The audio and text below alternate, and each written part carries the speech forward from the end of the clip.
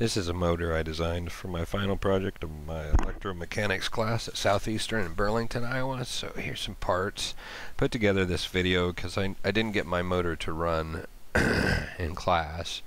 So I figured if I put together a cool little video with a neat little intro and put a lot of effort into documenting or showing the documentation of all the work that I put into it, my cool instructor Derek would just show me some complete love. And but I did have the motor running before the class about 4:30 or 5, somewhere in the morning before my 7:30 class. But when I got to class, it didn't run. So this this was the video that I shot of it running that morning.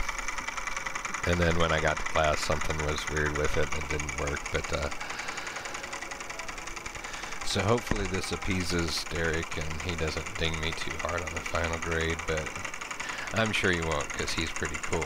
And I'm not just saying that just because I know he's going to watch the video. He is cool.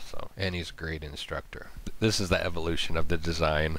This was the original little battery wire magnet deal, which ran but not very good.